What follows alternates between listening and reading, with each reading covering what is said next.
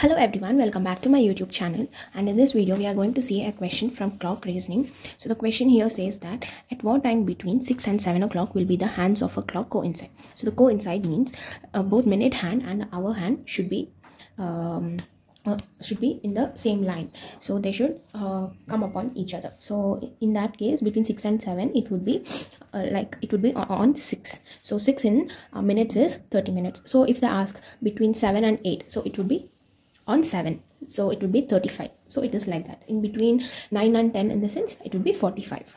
So hope you understood it. Now let us try to solve the question in two ways. So the first one I will tell you using the formula, and the second one I will be telling you using a trick. So now we have understood that it is 30, correct?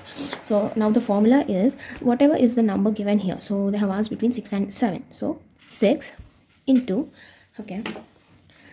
6 into, and the formula is 12 by 11 into the minutes. So the minutes is 30. So once you multiply all this, so 6 into 360 by 11. So once I divided, 11 3s are 33, 11 2s are 22. So, and I'll get the remainder as 8 here. So I will get the remainder as 8 here. So I will be writing this in the form of mixed fraction. So the mixed fraction will be 6 30 to 8 by 11.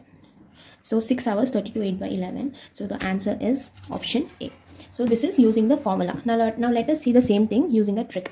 So whenever we get these kind of questions, the trick here is we have to just do the sum of this and this. So when we do it, it is 8 plus 2 is 10, 8 plus 4 is 12, 8 plus 0 is 8, and 5 plus 2 is 7. So now just see which number ends with 0. So this number is ending with 0. So therefore the answer would be option A.